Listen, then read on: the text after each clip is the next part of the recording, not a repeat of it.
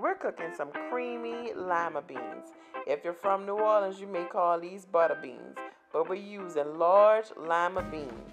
My favorite brand of large lima beans are Camellia brand large lima beans. We're going to start off with washing the beans. You want to place all your beans in your pot, shake them around a little bit, agitate them in the water, make sure that they're all clean. Remove any imperfections that you may see, and we're going to rinse off all of that water.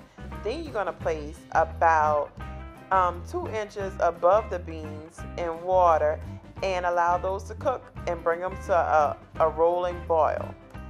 Then we're going to use our trilogy. You're going to chop up your large green bell pepper and dice it up. Next, we're going to grab our stalks of celery and we're going to dice those up and have those ready and put to the side so that we can saute them. Then after we cut up the celery, you also want to get your diced garlic, and also we're going to cut up a large onion and dice it up into little small pieces.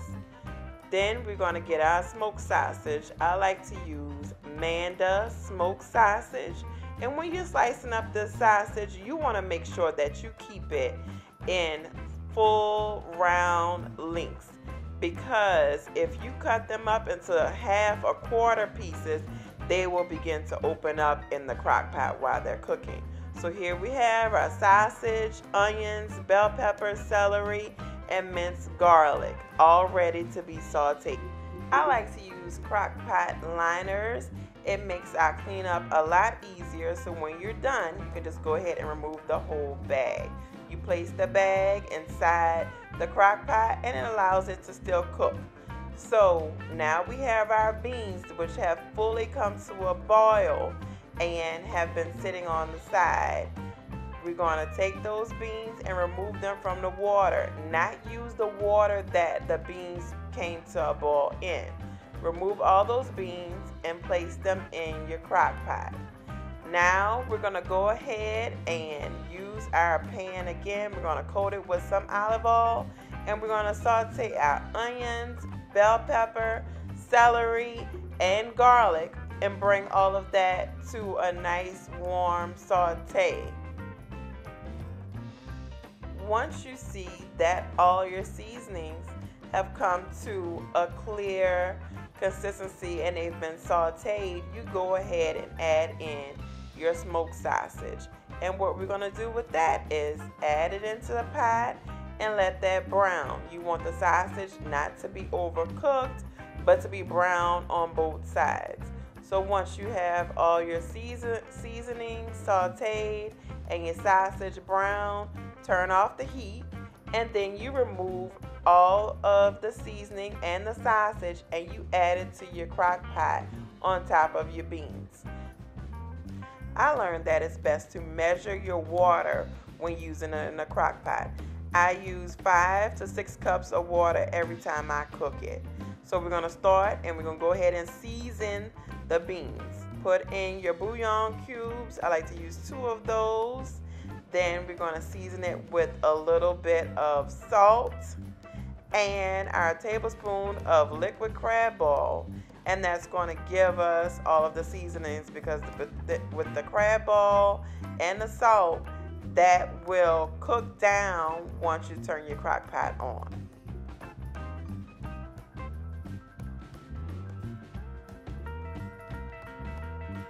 Go ahead and give your beans a little bit of a stir. Mix it up, all your seasoning, sausage, together with your water. And then we're going to place our top on our crock pot and set our timer. I like to set the timer for 4 hours on high. Then I go back to the beans at about 3 hours and I start to mash the beans.